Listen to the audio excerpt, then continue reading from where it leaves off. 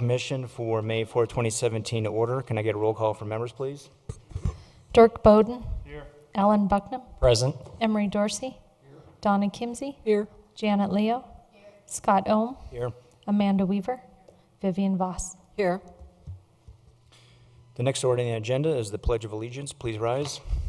I pledge allegiance to the flag of the United States of America and to the republic for which it stands, one nation, under God, indivisible, with liberty and justice for all. Is there a motion to approve the order of the agenda? I move to approve the order of the agenda today. Is there a second? Second. Any discussion? Call for a vote.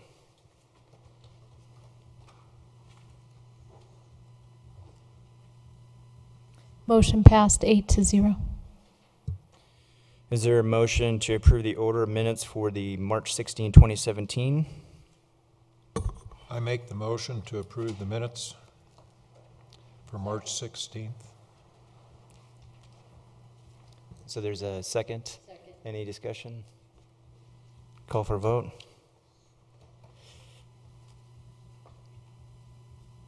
Motion passed 7-0 with one abstaining.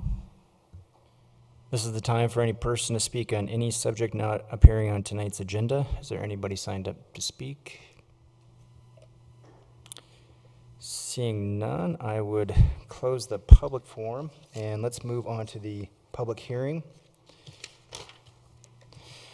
I open the public hearing for case number MS 16-08, an application filed by Wazee Partners LLC for approval of minor subdivision to replat the property from 5 parcels to 2 lots for property zone mixed-use commercial located at the northwest corner of 38th Avenue and Upham Street, and ask for the staff report. Thank you, Commissioner. Good evening. For the record, Lauren Mikulak, planner with the Community Development Department. I am presenting the case tonight, MS 1608, and I would like to enter into the public record the contents of the case file, the zoning ordinance, the subdivision regulations, and this presentation. So noted. Thank you. Property is within the city of Wheat Ridge. All appropriate notification and posting requirements have been met, so you do have jurisdiction to hear this case. We'll start with just an aerial of the property to get everybody oriented. We could have the lights turned down just a little bit out here. Thank you. So north is to the top of the screen. You can see Wadsworth in pink just off to the left of the screen, 38th Avenue, moving east to west. And the subject property is outlined in blue. It's a little bit of an irregular shape, just shy of 4 acres in size. This aerial is from 2016, and the conditions on the site have changed even since then. You can see there had been a single-family home and a few accessory structures. Those have since been demolished. They became an attractive nuisance, essentially, after they were vacated. The building with the white roof here on the northern end of the property was built in the 1960s. It's an oriented auto repair type building. And then the structure to the left is the Vector Bank building. So the bank occupies that, but they also have a few offices in there. And you can see sort of the surrounding land use patterns, the Safeway Shopping Center off to the northwest, Stevens Elementary to the east, and then a variety of smaller format commercial uses along 38th Avenue as it extends to the east. This is an excerpt from the city's zoning map. So all of those blue colors represent mixed-use zone districts. The lighter blue is mixed-use commercial, and that's the zoning on the subject property. That area, all of this mixed-use commercial and more off the screen along Wadsworth was part of the city's legislative rezoning of the Wadsworth corridor in 2011. That darker blue color is a mixed-use neighborhood zone district. Again, a city-initiated rezoning of that corridor in 2012. The other colors that you see represent other zone districts. The orange is there are R3, residential 3 is a multifamily zone district. A pocket here of R2, although that's on the ball fields for the school. C1 is a standard commercial zone district. Mixed use essentially is a zone district that encourages but does not require mixed use development, allows a variety of residential uses, commercial, service, retail. As you know, the case you're hearing tonight is a subdivision, so it won't change the zoning or the uses, but we like to provide this for context. A couple photos of the site. It's a large property, so it's a little awkward to photograph, but I think most of us are pretty familiar with it. So in this image, we're looking northwest from 38th Avenue, and you can see that existing two-story Vector Bank building. And another image standing at the corner of the property looking north down Upham. Upham doesn't have public improvements along the southern half of the property, so you can see the edge of asphalt, no curb gutter, sidewalk. We'll talk about that a little bit later. The giant transformer here on the corner, that will have to get relocated if the site moves forward with redevelopment. You can see in the background that blue auto service building that's still on the property. So just a quick reminder of what a subdivision does and doesn't do. It's essentially a process by which we create developable land. So remove or create property lines. We look at the adjacent right-of-way to see if it meets city standards. We evaluate civil documents during the subdivision process, so traffic studies, drainage reports. We look at easements. As I mentioned, it doesn't affect the zoning, it doesn't look at permitted uses, and it doesn't look at site design, which we know can be a challenge when you're trying to understand how a plat relates to what will be coming in the future. This property will have, the purpose of the subdivision is for redevelopment, so all the buildings on the site would be removed and new structures are proposed. We will be reviewing and are reviewing site plans and construction plans by staff. It's been a couple years in the making, so in 2015, City Council and the Urban Renewal Authority reviewed a redevelopment agreement. So there's a lot of components to a redevelopment. Tonight, we're just looking at the subdivision. And with that, we'll just jump right into that document. It's 4 pages. This is the first page, and it's our standard notes, certification, signature blocks, legal description, vicinity map, pretty standard across all subdivisions that we review. The second sheet is not one that you see quite as commonly, but it's essentially been provided to provide some clarity for the legal description. It shows in the graphical portion the boundary of the property in relation to the quarter section grid, essentially the grid that the entire country is sort of surveyed off of. The third and fourth sheets are where we put a lot of our focus in terms of our review. This sheet is showing the existing conditions. So I've highlighted a few of the elements that I want to point out. Currently, the property is comprised of 5 different parcels. In the zoning code, a subdivision that includes 5 lots, parcels, or tracts is reviewed only by the Planning Commission. So you will be making the final decision tonight. This won't go forward to City Council. We look at that number at the beginning or the end. In this case, we're going from 5 parcels to 2, so it's considered a minor subdivision plat. This sheet essentially officially removes those interior lot lines that are traversing the site and removes the easements that have existed but aren't appropriate for the future redevelopment scenario. This is the 4th sheet, so the boundary looks the same, but what this sheet does is create the new lot lines and easements. So we'll zoom in a little bit and walk through what those proposed designs are. So again, I've highlighted the boundary of the subdivision and the lots that are being created. This will create 2 lots, so a larger one that's a little bit irregular, but better than it was before by removing those interior lot lines. That larger lot is about 2.8 acres in size. The smaller lot, lot 2, has frontage here on 38th Avenue and is about 1/4 of an acre in size. And then the other component that's created here is a tract. Tract A essentially primarily provides access through the site. We use tracts to create land areas that are not developable for buildings, but have some other specific purpose. So you may have read among the mini notes on the first 2 pages, Tract A is called out specifically for the purpose of providing access, utilities, and streetscape amenities.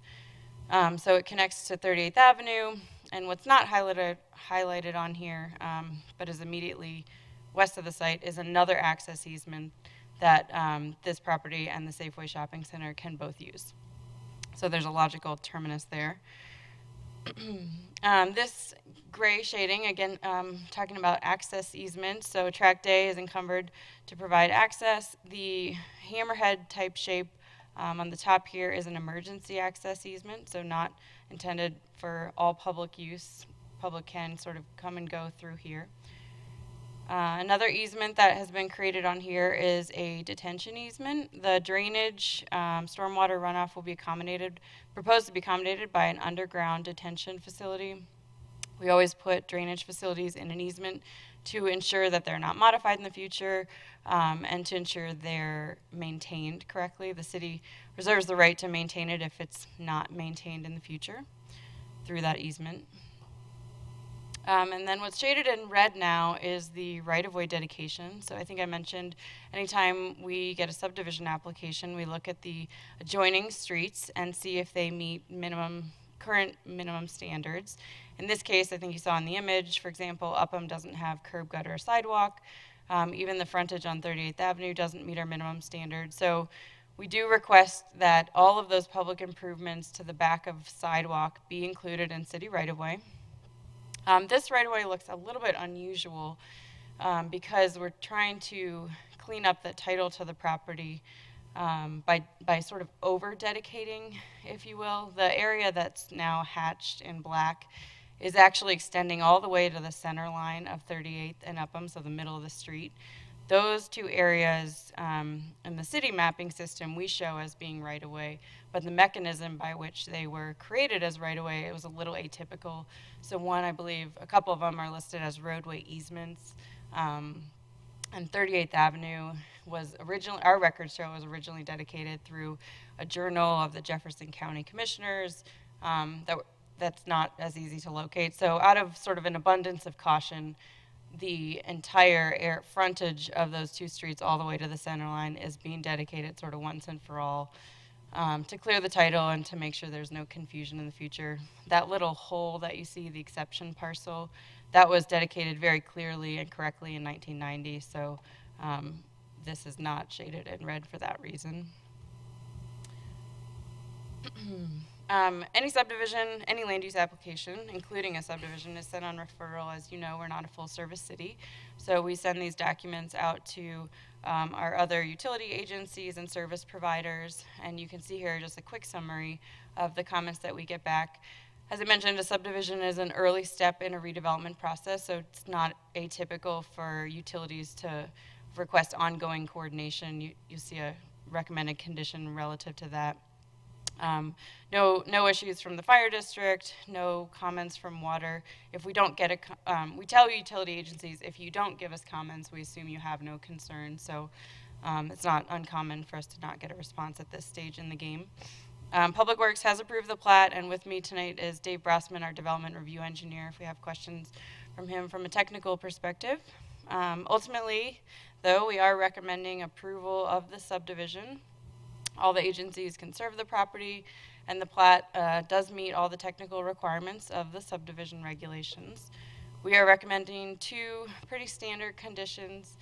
Any new development will be required to construct public improvements, so curb, gutter, sidewalk, drainage, and those obligations are traditionally outlined in a subdivision improvement agreement, so that would be required before the plat gets recorded.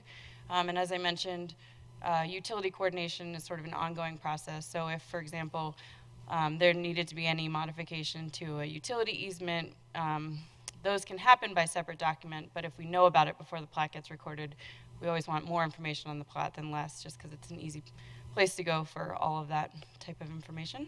I believe that's the end of my comments, so I'm happy to answer any questions. As I mentioned, Dave is here, and we also have the applicant in the audience. If you have questions for them. Thank you. Commissioner Bowden? No comments or questions. Commissioner Buckton? I think it's pretty straightforward, but just because I'm really curious about that exception parcel, what's the story behind that dedication from 1990? Do you have any info on that? The 1990 story, I think, is pretty straightforward. Do you want to give that background? You probably. In 1990, we apparently needed to construct some ADA ramps at that corner, and we approached the property owner at that time, and we got that dedication by correct methods. Just to back up just a step here with what Ms. Mikulak was talking about with respect to the right-of-way. The right-of-way on Upham Street was actually a series of right-of-way and roadway easements. So it wasn't really a right-of-way conveyance of title. It was just a grant to construct a roadway there, which means the underlying land still belongs to the applicant. So with this subdivision, we're trying to clean that up and actually bring it into the public realm. Then they could quit paying taxes on it and things like that. Great, that makes a lot of sense. Okay, thanks. No other questions. Commissioner Hersey, I have no questions. Commissioner Kimsey, No questions. Commissioner Voss. I had a couple, please, and this may speak to the developer.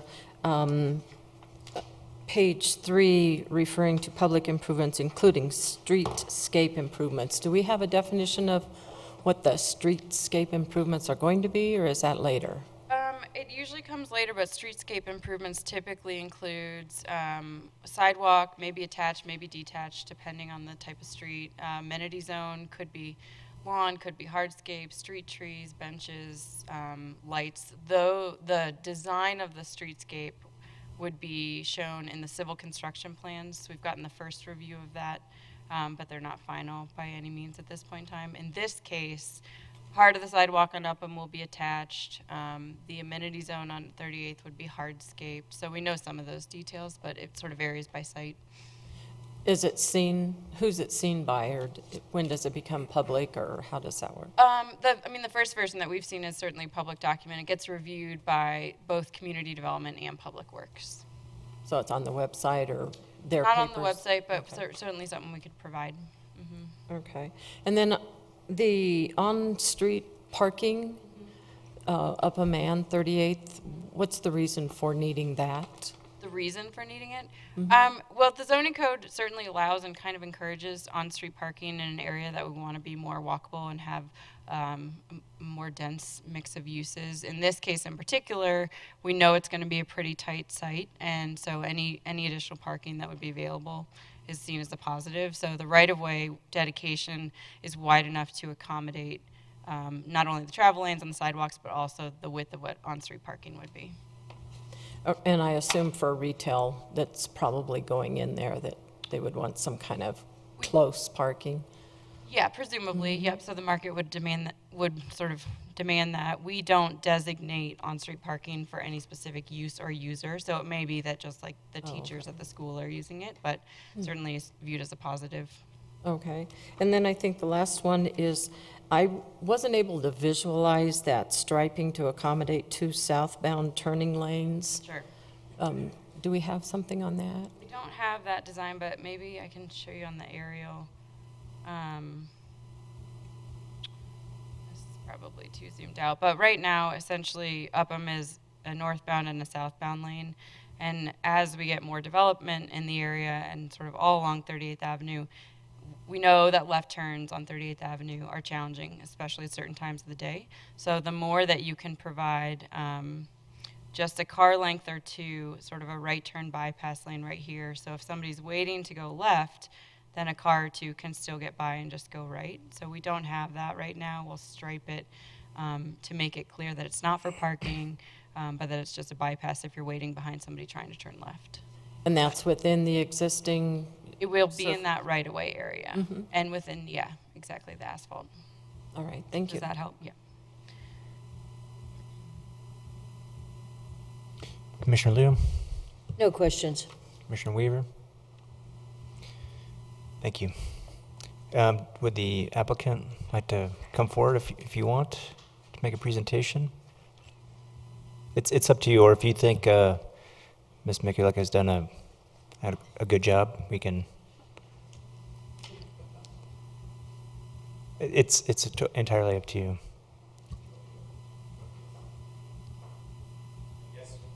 here with ourselves, Wazi Partners, Chris and Tyler Downs, and then the Vectra Bank folks are here as well. So if you have any questions, we don't have any prepared remarks, but happy to answer any questions that you have of us. Yeah, could we get your name and address for the record? Sure. Tyler Downs, 1255 South Fillmore, Denver. Thank you. Do any of the commissioners have any questions for the applicant? Commissioner Bone? In the report, garage was mentioned on the northern part of Lot 1. Is that conceptually, is that a subterranean or a standalone garage, and where does that sit in relation to the stormwater detention easement? Sure. It sort of sits on top of the stormwater. The stormwater detention is the subterranean vault. Okay. And the parking garage is a 2-story above grade precast concrete parking deck. And on 2 sides, it is wrapped by apartments. And then on 2 sides, it's open, so that it's not mechanically ventilated. That's it. Commissioner Buckman? Yeah, I guess just this probably is related to that structure. I'm just looking at the emergency access easement kind of on the north side there, that little T that comes off of I guess would that be Vance Street that feeds into the Safeway lot there.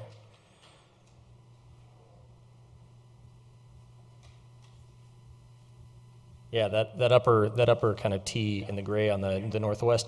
Is that easement there to allow for access to that parking structure off to the, I guess, east of that, or is it for another purpose? Well, that particular easement is for fire access, so fire service, so they can get their truck around to service the backside of the structure. Okay. So that they need to contain anything over there. But there are 2 entrances and exits to the parking garage. One is on the upland side, and then one is from that side by the Hammerhead, very north part of the site.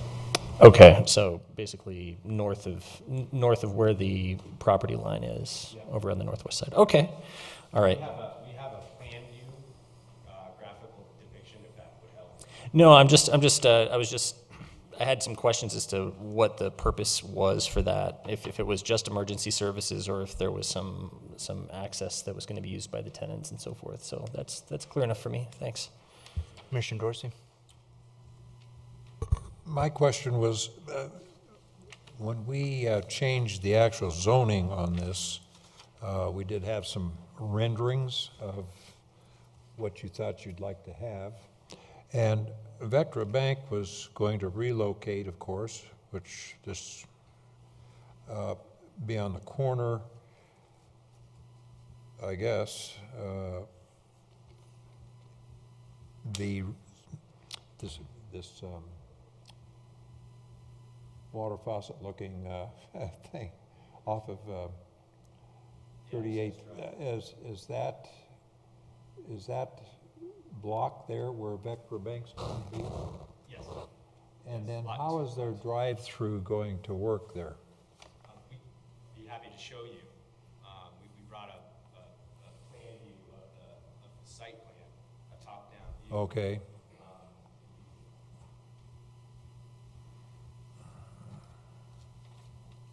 Orienting you, the layout of the garage access question, so it does provide emergency access, but also in and out to the parking garage. And the other access is over here. And then you can see here, this is the main bulk of the lot 1, and this is lot 2, the Vectra lot. Right. And then you can see how their drive-through would work. Okay. Okay, I see. Okay. If you'd like to That- look closer. And I'd like to remind everyone tonight we were just approving. Right, Flat. right. We're happy to provide answer Well, any questions. but there was mentioned in here You guys wanna see? about the drive-through, and I was just curious about that.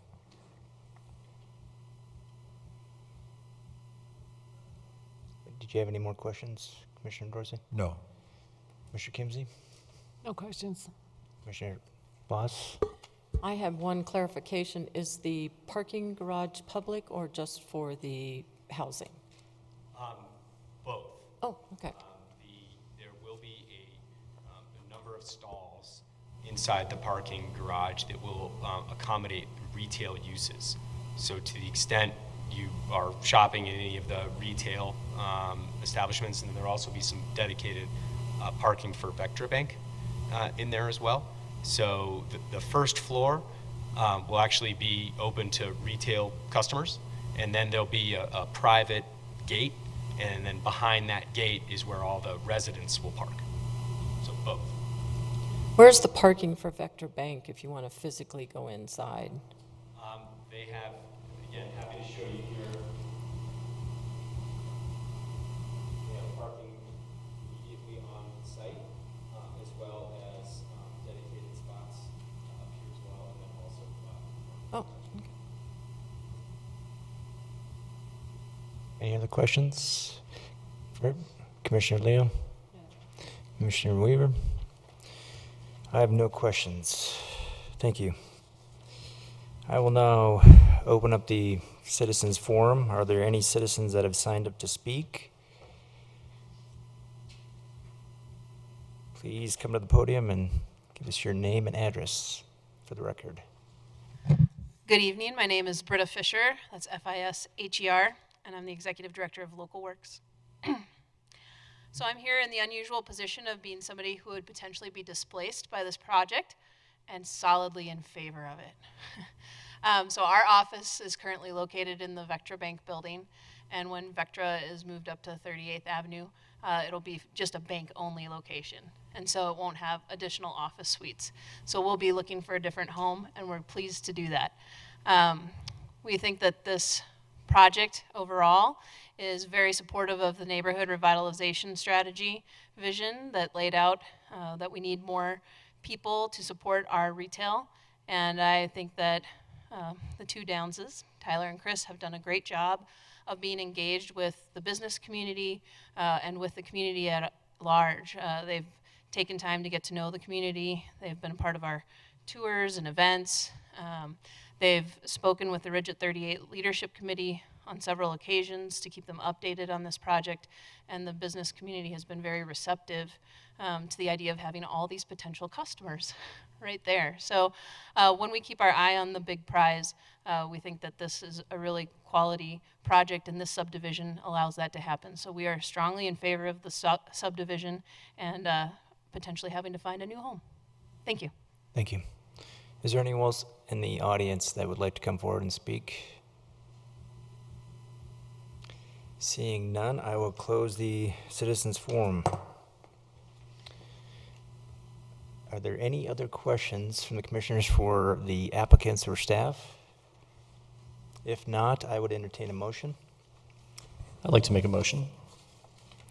I'd like to move to approve case number MS-16-08, a request for approval of a two-lot minor subdivision plat on property zoned mixed-use commercial and located at the northwest corner of West 38th Avenue and Upham Street for the following reasons. 1, all requirements of the subdivision regulations, Article 4, of the Zoning and Development Code have been met.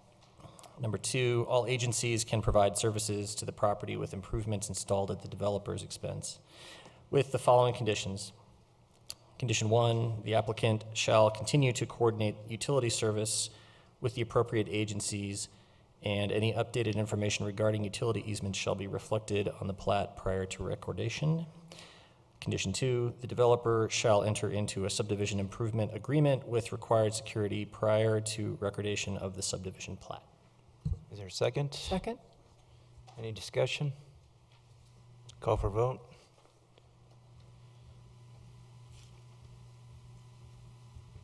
Motion passed 8-0. Thank you. We will now move on to other items. The Wheat Ridge Ward Station Area Visioning Update.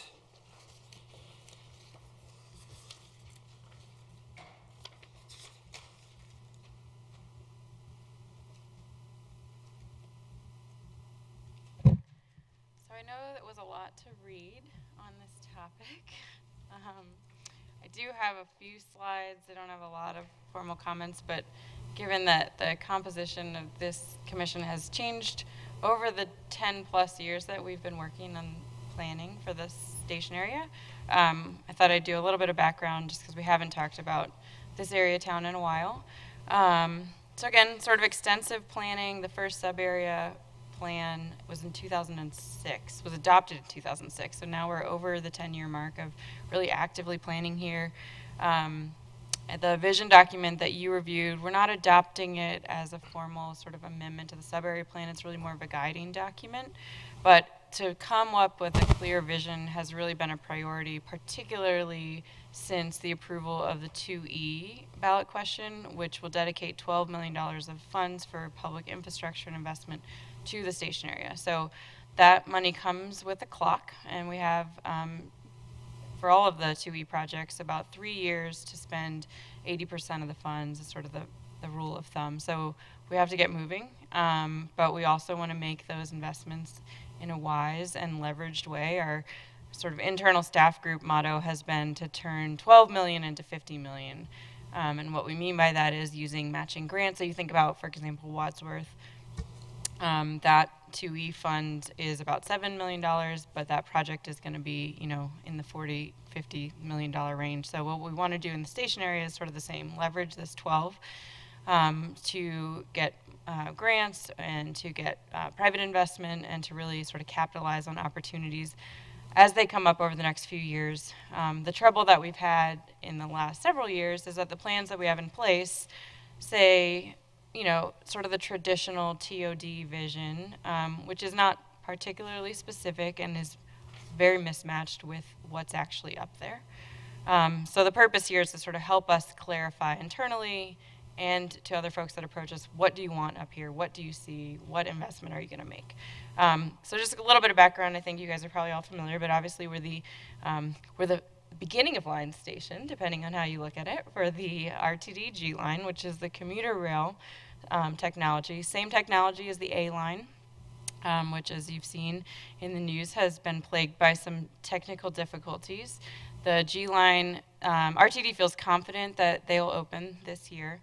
They gave an update to council not too long ago, and they've been working with the Federal Railway Administration and feel confident that they could start testing on the G line maybe pretty soon.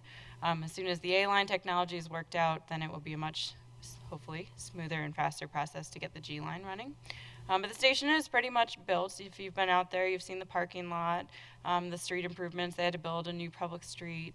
We'll see that little site plan in a minute. But that's all in place, and now we really need to do our job to figure out what else is going to change from a public and private side up there. So I mentioned the 2006 sub-area plan. When we refer to the Northwest sub-area, it's this area in purple, so sort of that quadrant from Ward Road over to maybe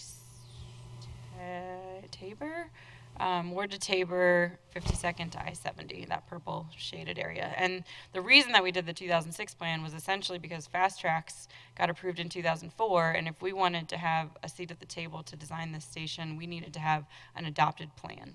So we put something in place really quickly in order to have that seat at the table, and you can see from the graphic, which was the land use map at the time, it essentially established this street grid system, which was really good because it did ultimately change the design of the station up there. It was originally sort of on a diagonal, which would have interfered with having a nice traditional street grid.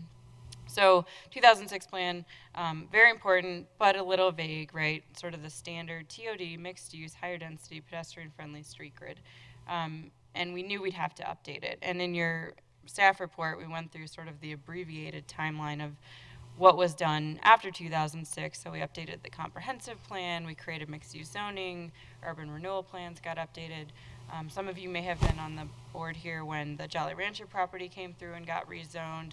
They established a metro district, which should be a financing tool they can use to do some of their infrastructure obligations. So ultimately, we said, okay, we've gotten a lot done, and in 2013, we updated the sub-area plan, not to change the vision entirely, but really to just capture those accomplishments and the things we'd learned. The station had been designed at that point in time to update and create a sort of a more focused action item list, and to be a little bit more critical of sort of what are our needs up here. We updated the graphics. The vision didn't change, and the vision is, you know, it really hasn't changed because it was kind of broad to begin with. We've really been focusing on just what do we mean when we say mixed use at the Wheat Ridge Ward Station, because it's probably going to look a little different than the other 70-some fast track stations.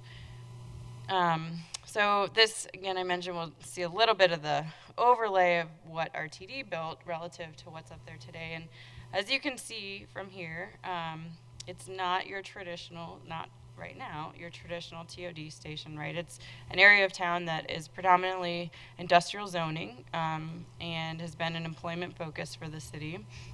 You have, just to orient you a little bit, so this yellow line is the rail line. It's shared with the heavy rail, and that's why we have commuter rail, because it can withstand sharing, being in close proximity to heavy rail. That parallels Ridge Road. Our station is here. Taft Court was constructed by RTD. The station platform for the tracks is down here. There are 8 bus bays. At the time that the station was designed, it was anticipated that we'd have maybe 16 buses coming through. A few years ago, they realized that they were only going to have 1 bus coming through. So we've already talked to RTD about an opportunity to better utilize some of that area. It's a big area that has been sort of modified for opening day. It'll function as more of a kiss and ride. There's on-street parking, and then just across the street is their parking lot. You may recall that Ridge Road didn't used to go all the way through, so this was 50th Place. It dead-ended. Ridge Road now goes all the way through and is called Ridge Road, all the way to Ward. This large vacant area and these structures, this is an old aerial. It's where Jolly Rancher was, so that's the largest property in the area under single ownership, about 14 acres.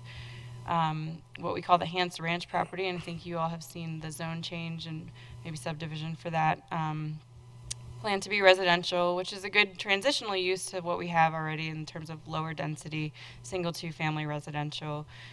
Beyond this dotted line is Arvada and unincorporated Jefferson County. But you can tell from sort of it's an underutilized area, right? If you look at the amount of buildings compared to the land area out here, there's a lot of opportunity to implement more transit supportive land uses, whether it's commercial or multifamily. And so in 2015, the Urban Land Institute, ULI, it's a professional organization of real estate professionals and developers and finance folks, and they actually approached the city and said, we have this tool called a technical advisory panel, and some of you may have been contacted by them or sat in on their presentation, but essentially they said, let us come in and, it's a problem-solving panel. We want to look at an issue around the metro area for 2 days, put our heads together. Staff were not at the table. It was really sort of an outside, professional, market-based opinion of what could happen here. Because I think we all agreed that we were sort of struggling to answer the question when a developer came in and said, what do you want here? So that was in 2015, and I'll talk a little bit, their recommendations I think is summarized in the staff report, but essentially they said, be a little bit more open-minded about your commercial land uses, embrace what's out there, think about flex space, think about an innovation hub. They completely supported, and we've long agreed that the street grid and the sort of physical infrastructure out there should feel more urban, but sort of form over function, right? Care about how it looks and how it's experienced as a pedestrian, but maybe there's an opportunity to embrace some of these more employment-based uses that are out there, industrial uses that are out there, in addition to having your traditional sort of mid to high density residential. So that was helpful feedback. They all agreed in that panel that retail is not realistic in the short term on this site. And that really it's going to need to be a site that capitalizes on the unique opportunities that we have in Wheat Ridge generally and in this area, and needs to set itself apart from the other TOD stations that are coming online at the same time that are all competing for developers. So fast forward last year, we talked about $12 million being dedicated to the station area and really catalyzing the need for us to get even more serious about how we want to identify those infrastructure needs and refine that vision so that our investment is compatible and supportive and catalyzes private investment. So that comes to the 15-ish page vision that we gave you guys as homework to read. And as you could tell from that document, it's intended as a communication tool. It's a wish list, right? It's pretty far-reaching. It's pretty aspirational. It's not intended to be restrictive. We don't think all of those things in that document are going to happen, but as opportunities arise and we can sort of capitalize on some of those ideas, that's the hope. So what WSP is a international firm, I believe, but they have an office here in Denver, planners, engineers. I think they do construction also, but their planners came to us and said, let us sort of look at what you've done and help you further that vision. So they looked at all of those past documents that are listed. They did confidential interviews with stakeholders, so we still don't even know everybody that they talked to. And that was sort of the intent of that, is that it's not the city coming to talk to you with any specific agenda. They may have talked to some of you, they talked to council members, they talked to developers with knowledge of the area, they talked to developers who had no idea about Wheat Ridge or our station.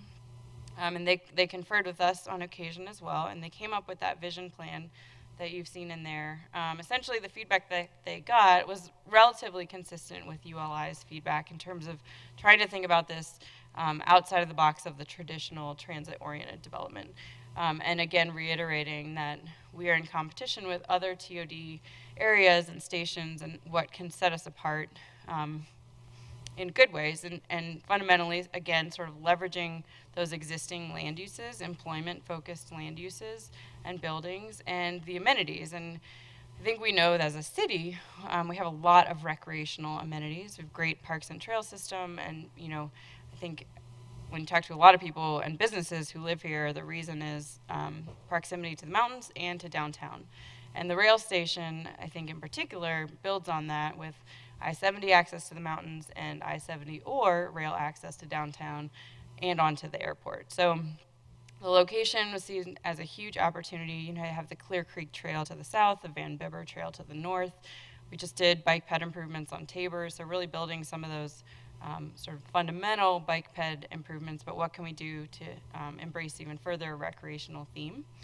I-70, I mentioned, is an opportunity. It's also a barrier. You can't see our station area at all until you're really right on top of it. So we talked a lot about, and what those circles and asterisks are in this image is how do you create some excitement and wayfinding gateways and sort of direct people to the station area. The elements of this graphic, it's a little bit rudimentary. You don't get a lot of graphics like this drawn by hand. So I'll walk you through a few of it, and I know a few of the elements.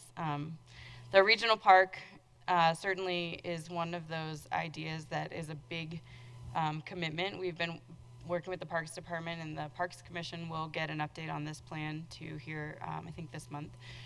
Those lakes, the Eastern Lake has been privately owned for years. And that gentleman has long had a vision of doing some sort of commercial enterprise on the northern and something to sort of capitalize on that lake, whether it's recreational or hospitality based. The Western Lake was actually owned by the city of Arvada for a really long time and is under private ownership now, has been for a couple of years. That landowner originally bought it with the intention of doing a recreational use.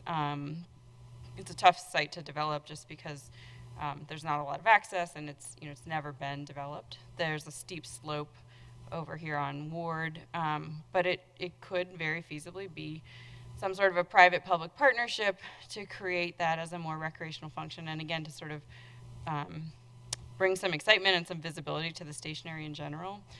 The green lines through here are intended to represent the idea of doing some sort of a linear park, so not just a nice multi-use trail, but something that's a little bit more enhanced. I think in your packet there was a section view of like what does a linear park look like in terms of a regular sidewalk versus a crushed refined trail, and you think about those circuit courses where every so often you see like a pull-up bar or something like that, so just a little bit more activated than your traditional bench and sidewalk. The rail itself creates a barrier up here. There's not a lot of ways to get north and south, and it really bisects the sub area, so you can get up on Tabor or on Ward.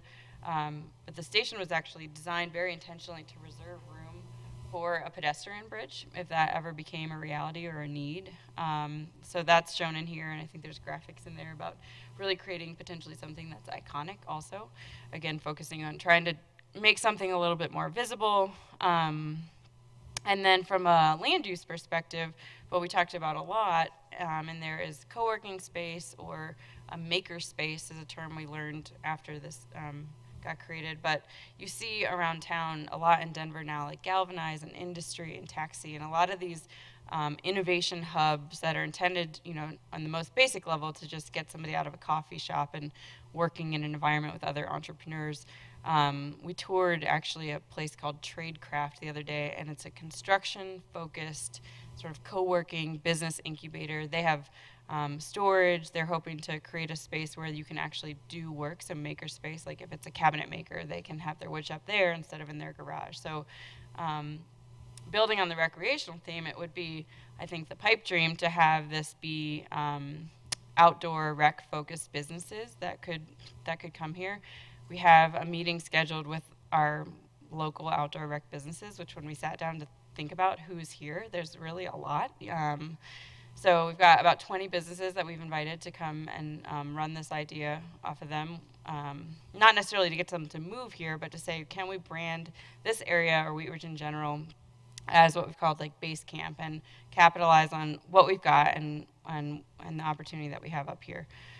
Let's see, I think I have a couple. These images were in the report. So the bridge, activating outdoor space, Galvanize, you can see is a co-working space in Denver.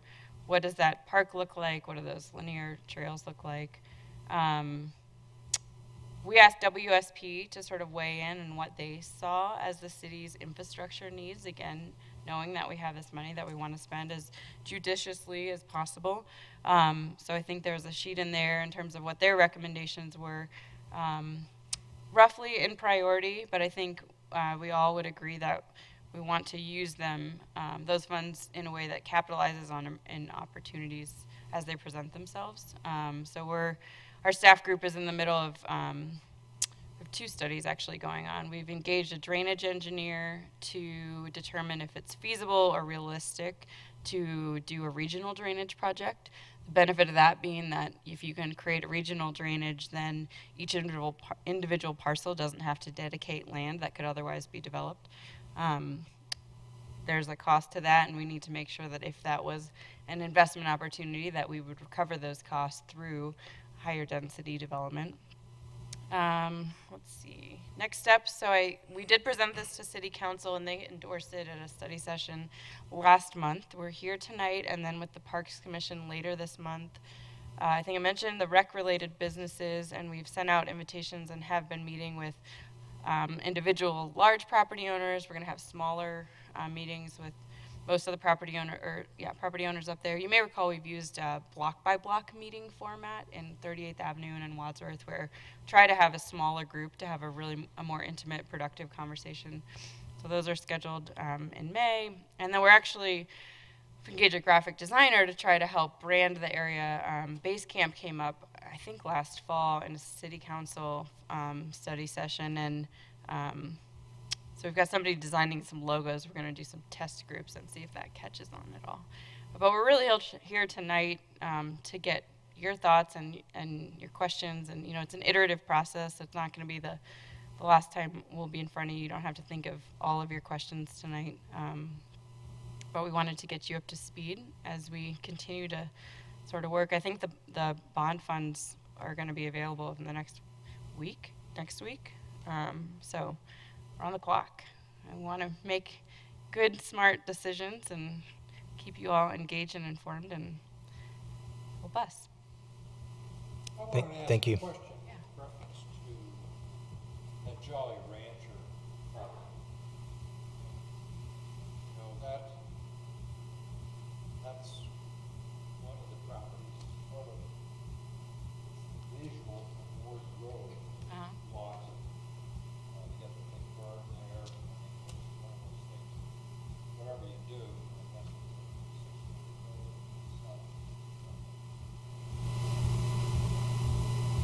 it's site of the rail station. Not really visible. I'm just curious On the Jolly Rancher piece? The owner of that property is not intending to develop it, so that property is on the market.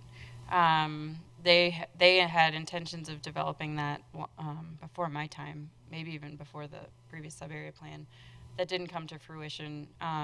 So they've been marketing that property for a long time.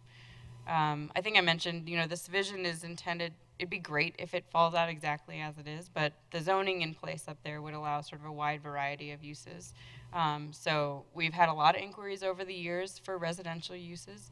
We've had some inquiries on residential use that we've said that is just not dense enough to be transit supportive, and we're willing to wait.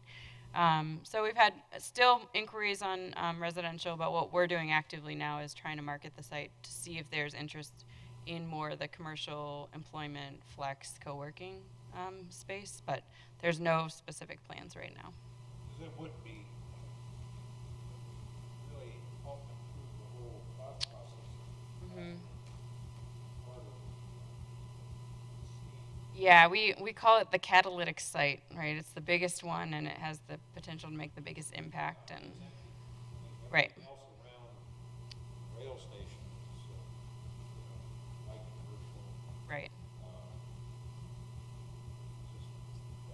Right. When I attended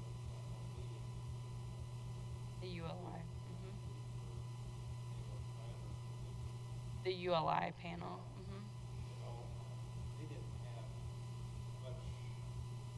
say about what could be done with that because it was all fragmented.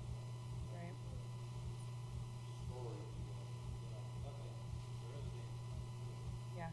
That's Jolly Rancher is a real impact as far as doing something. Really neat for us to visible. Right. I was just curious. Yep, nothing yet, but we agree. It's a huge opportunity. We are. He is. Commissioner Bowden? I really like the idea of those two ponds being utilized in a way where people can go kayaking and submerge themselves in water. I don't think there's a lot of opportunities on the western side of town. I think of Soda Lake as one. Chatfield's way down south, bigger animal in itself, state park. And Westminster, I don't think Stanley and Hidden Lake, I think there's a lot of privatized issues there and not much access. So I guess walk me through, because I don't really know how it works. When I drove by earlier, the water levels seem pretty low. So if the city would end up purchasing that area and developing, how would that work in terms, is that Clear Creek water? And then how would you sustain water levels? That's a great question. We don't know a lot about the hydrology there, and I don't know, we also don't know if it's something where we'd buy it outright or we would work with the property owner who already has a recreation sort of theme in mind. But there's a lot of unanswered questions. I think they originally were gravel pits when I-70 was built. Okay. And you may have noticed there's sort of a lot of dirt work going on the eastern side of things. He's got a fill permit to try to make more developable area. But yeah, we don't know those things yet. Okay. Yeah. And another question, kind of that new road that's conceptualized going straight due south from the station to those ponds. Do those intersect any current structures, or is that kind of a path that crosses property but not buildings per se? This is the road you're talking Yeah. about? So this is Van Gordon, this is Tabor. We've talked about this a little bit, we tried to stay relatively hands-off on the vision, and we've talked about whether this would make sense being over here on Van Gordon where there's already a road and some sort of building adjacency to a street. If you can picture it, this is Lakemont, and they have a really steep hill on the western side of their property. There's a big grade change in that area. I don't know what's in the way. Sure. It's not like bisecting right through the middle of buildings. It's along a property line right here. But I think this is, it's up for debate still whether it actually makes sense here in theory, or if you do more improvements to where we just did on Tabor, or if you put it on Van Gordon, or sort of what that looks like. But And have there been any kind of in-depth conversations that have, I mean, beyond just initial conversations with property owners on that south side? It looks like you guys have worked with the Hance Ranch a little bit, or at least that seems like they're on board, and potentially you have something with Jolly Rancher, but is there any kind of initial movement from property owners who are on board to develop that area south? We really haven't had a lot of engagement on the business and property owner side, and that's the purpose of the meeting in a week or two. We engaged that area when we updated the sub-area plan in 2013. I think the challenge, I think we all know 38th Avenue is a great example. You get planning fatigue. And I think in this area in particular, it was like, we'll believe it when we see it, right? There's not a rail coming. And then the A line, it's sort of like, we'll believe it when we see it. So we've pretty intentionally not had a lot of conversations up there the last few years because we didn't have a reason. So that's the purpose of the meeting in a couple weeks, to get back in front of them with really something to present and something to get responses on and gauge where people are at. Yeah. That's it, but yeah, thank you for your proactive approach. I don't know, there was an article in Denver Post a couple weeks ago, and it highlighted, staff's proactive approach compared to some other neighboring cities that have been more reactive. So thank you for that. Commissioner Mooktam? I'm really impressed with this vision doc. I think it's pretty comprehensive. I would say, if the goal is to brand this as a kind of outdoor gateway, that park is definitely priority number one, even though a lot of people might look at it and say, well, it's not a revenue source, it's a cost center. If there's a group of different recreational amenities there, it's going to attract outdoor enthusiasts there, and that's what's going to, I think, bring more attention by the outdoor industry and also by other groups and businesses that want to be associated with that amenity or that vibe, to locate there or to have some sort of service there. My one comment would be, or question really, in order to really engage the cycling, the different cycling communities, both the commuters, road cycling enthusiasts, like groups of family cyclists who are much more casual, and also the mountain bike enthusiasts that that you've talked about maybe wanting to activate through an actual mountain biking park using that terrain. What are what's the access development going to be like heading to the south, down to the trail, also up to the north, up to Van Bibber and Ralston Creek, up in Arvada? Is there some plan being put in motion or being kept in mind to really make sure that that's a real connection, that you just say, well, from this point, good luck, the trail's south, have fun. It's, I want to make sure that we've got good connection strategies from a cycling standpoint, so that if a family of four with a 6-year-old kid who's been on a bike for maybe a year or two, they'll feel comfortable going down Tabor, in a bike lane to get to this amenity. So is that consideration something you guys have been looking at too? It is. I can't tell you specifically, this is the route that we'd send them, but you may know that the bike and pedestrian master plan is in the process of being updated. It's in I think, sort of final draft form, not adopted yet, and that was specifically one of the feedbacks items that we gave them when we saw the first draft, is that we need to be more specific in the TOD area in terms of recommendations. We worked with Arvada to look at bike ped facilities along Ridge Road. Being that, as you pointed out, to get to Van Bibber, that's outside of the city's boundary, but we've really been working we had actually a meeting, I believe CDOT was there, RTD, Jefferson County, Arvada, us, just focus on infrastructure, knowing that it affects sort of all of us and we've all got to be at the table. So I hear you, we're working on it. I don't have an answer of sort of what the solution is, but certainly if we're going to brand ourselves as recreation, it can't be fragments, it's got to be a connected network. Yeah, I mean, my worry would be, you know, if you create this little gem of a park that's got both water and trail right there, you don't want to have it, you don't want it to be something that people have to put their bike on a bike rack to get to.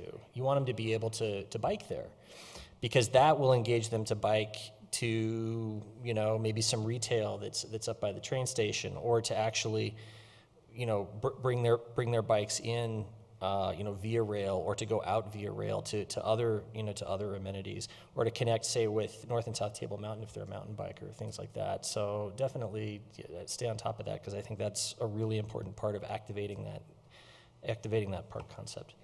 Thanks for that. Commissioner Kimsey? Commissioner Boss? Yes, a question as to what is Arvada, if any's participation in the area or monetarily? We haven't talked, to my knowledge, we haven't talked to them about money. I wasn't in that meeting with the other jurisdictions, but I believe we talked about Ward Road. It'd be nice to have a signal at where Ridge and Ward come together. This is a lot of Arvada commuters, and they acknowledged that. So we've sort of set that foundation in discussing this signal and discussing Ridge Road, and discussing potentially a Safe Routes to School grant application on 52nd. So we haven't gotten into that level of detail of who's paying what or what percentage, but we've presented that framework to want to have a partnership, not just in theory, but financially also. So a rail line ends in Wheat Ridge, and Arvada has no property around that area to claim? What's that? The end of the line, the Ward Road station, has no Arvada touching or usage or what? I don't have a boundary map on here. But, Oh, okay. Oops. Oh, you have it on there. Page which? So it's hard to tell, but all of this vacant area is in Arvada. And then on 52nd, it actually goes back and forth several times between Arvada and unincorporated Jefferson County. So there's 3 of us on 52nd. And then this is unincorporated Jefferson County. But within this black dashed area, that's all Wheat Ridge. That's all Wheat Ridge. Okay. Thank you. Commissioner Leo? Yeah, can we get back to that color, that, Vision? the schematic, that one. I'm looking at it, and I know that you had said Tabor and Wood Road would be access to the northern part, north of the tracks and south of the tracks. But I just wondered, is there anything in the middle where you get off the train? Is there any way to access the north versus the south? Not right now. Is No. there anything that's been, other than a bridge, is there anything? No. So basically, if someone were using the northern area for something, they would have to go out to one of the main roads to go down. Yeah, that's correct. Okay. Any other questions? No? Commissioner Weaver? I think this is fantastic. But I was biking from my house the other day to sort of see what this would feel like. And there's several barriers south of here too, right? South, north, south. And so I hope that we can just connect this with the overall bike plan, and you know, because it was interesting being in a car driving down Tabor and over by these lakes, and it has the potential to be such a cool space, you know, sort of this hidden, I love the base camp idea. But I just hope we can sort of continue and not just sort of drop people off at I-70 and Ward, not that it's not a great place, but kind of difficult on a bike sometimes, or walking. Thanks. So I'm excited. I just had a couple questions and comments. I'm definitely in favor of the pedestrian bridge. As a cyclist, I've gone up some of the pedestrian bridges over by Louisville, and you have to carry your bike up stairs sometimes, or get in an elevator. But it's doable. It's possible, and I would be in support of that. And then the having the lakes in the regional park, I'm definitely in support of that. I grew up in Minnesota, and everybody cherishes the lakes. There's literally houses around every lake. And when I came to Colorado, I was kind of surprised that the lakes, I don't feel, are quite as cherished. They're kind of serve as drainage. And, if this was Minnesota, there would just be, everybody wants a home around the lake because you go fishing, you go boating, you go water skiing. And so I think the vision of having some type of recreation, I think that's great. It definitely needs to have, I know this is detailed, but it definitely needs to have sidewalks and pathways going around the lakes and not dead spaces. That would be my concern, is that we only have some walks on the north side and the south side doesn't have any, and then it kind of becomes undesirable. And so there needs to be a lot of activity through there. The one thing I was made aware of, I think in the past 6 months, was that, I don't know the details of it, but there was a large outdoor convention in Utah, and politics changed, and they are no longer going to be hosting it in Utah. And I know Colorado has kind of come up, and what would that mean? Well, it would mean, I think, more recreation, retail, and so I think the timing is good for that. One of the things, and this is more of a personal thing, is that I would love someone to have an idea of, like, hey, this was the Jolly Rancher factory.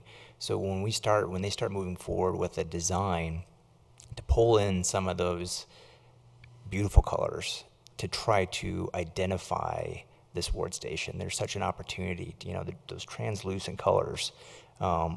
It's got a lot of history, and that would be really interesting, I think. And I can't imagine somebody would not say this is the great idea, to really make that an interesting space. One of the things you did mention was, it sounded like you were talking about form-based code, and is that something for maybe the site, is that something that the city is thinking about? I would say that we tend to think of our mixed-use code as a relatively form-based code. You think about that use chart compared to the C1 use chart. It's much more abbreviated, and we have really high architectural standards. We've toyed with an overlay district, but it's literally as far as we thought of, do we need an overlay district for any reason, use or design, which would essentially just be regulations that apply just based on this being a certain geography. But we haven't gotten too much further on that. I mean, one of the things we probably do need to start thinking about, depending on who is to maybe come in the door, is, as you all know, the mixed-use design standards are very rigorous, and if you tend to start going towards a more employment flex-based user, can they afford to develop for their use with their pro forma based on our regulations, and can we still achieve a really cool sort of urban form with maybe a different type of architecture? So it's on the radar, but we haven't talked very specifically about, like, what do we mean by form-based. There's also some very interesting, I don't know what to call it, food areas that are occurring in the Metro Denver area. I just went to the Stanley Marketplace, which is something that's new, and it was interesting. It was a small pedestrian type feel. It had a lot of food spaces, some retail, and then it had a second story. But it was the scale that impressed me, as opposed to the typical shopping mall where you have a pretty good stretch to get from one side to the other. This was very tight, and this was a reuse project in that area, and so that kind of thinking outside the box, I guess, of trying to have something in some area. And then I know that one of the things I sent the commissioners was what I've seen is these kind of the new things, these pop-up retails, and they're not a pop-up as far as a retail that is a standalone. It's more that, is there any, I just wanted to ask, I guess, is there anything in our zone that would prevent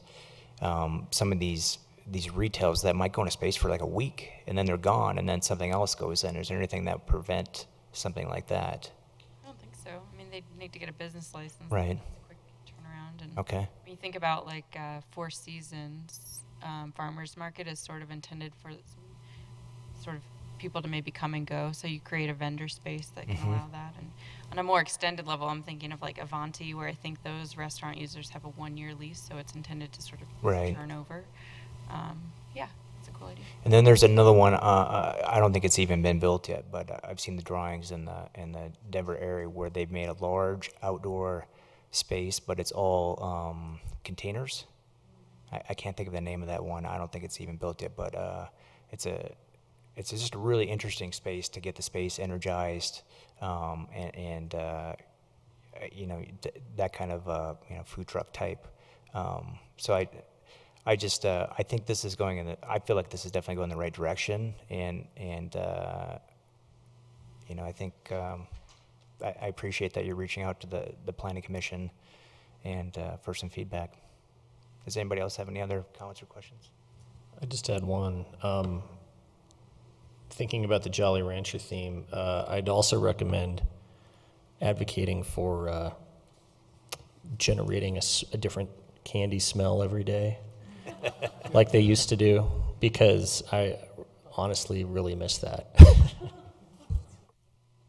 I grew up near a, oh my God, Keebler factory, so I understand that.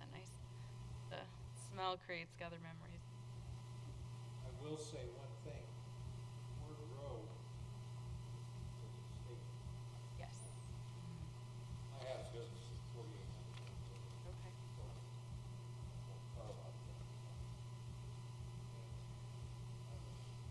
Stopped in.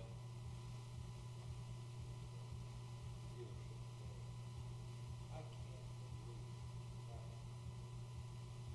the last 10 years, that was real long. Yeah. And there wasn't a train across. Right. The train track goes across, usually that backs it up. I know the state at one time was doing something. Yep, separate those grades. Here again, we get into that Jolly Rancher, and that was the real piece. I mean, smell of candy, you know, listening,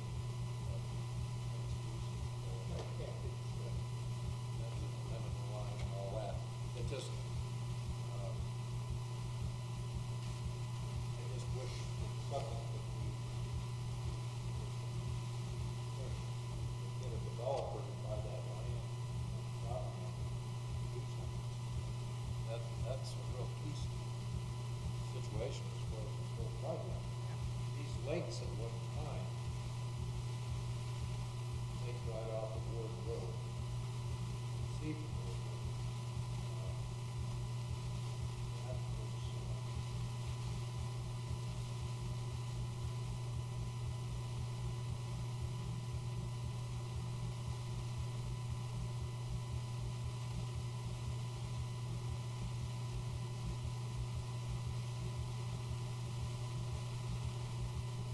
I think they closed that when it transacted. Yeah, but I do recall that just a year or two ago, I think it closed.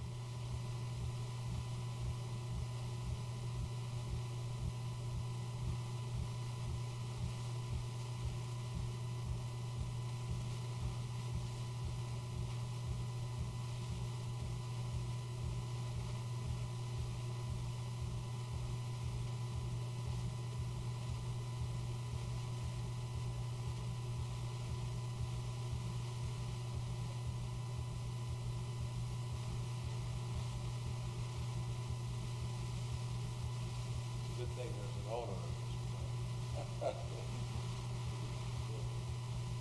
That's the hope. I think the last comment I want to make is that, and somebody else can talk after me, but that I'm not really worried that this is not going to get developed. I think the problem right now that I see is the G line isn't moving. Once the G line is moving and people realize, like, oh, there's, I could live out here and commute to there, other places on the other stations, those will get filled up first, and this is going to be the little gem. So. Well, it is. I mean, you look along the line that goes out to Gold, Lakewood there, every station stop now has some type of housing, whether it's condos or apartments or whatever. But I mean, that is the last 8 years or 9 years since that line operated. That whole area is beautiful. Amazing. It really is. So we're at the end of the line. People have to go there someplace, stop on the line. I think not a possibility that just, we got this money to spend. For the development that somebody would, probably ranch your property and do something. Or get something going there, I mean, it's one of those things.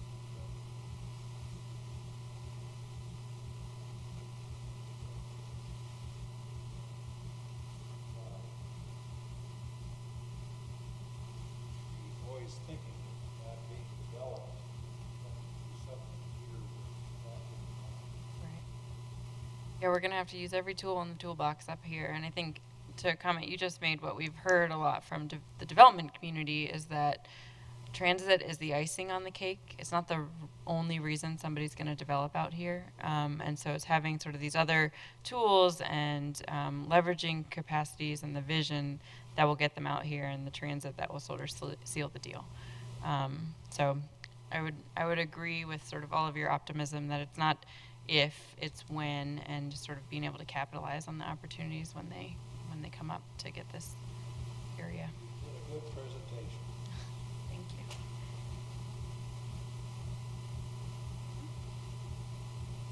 Are there any other questions? Okay.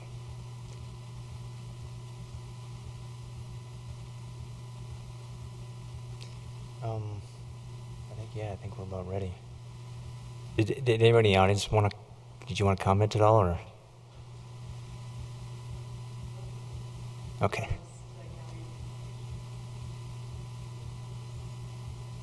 Okay, thank you. If there are no other items, is there a motion to adjourn? I move to adjourn. Second? Second. Any discussion? Call for a vote. Motion passed 8-0. Thank you.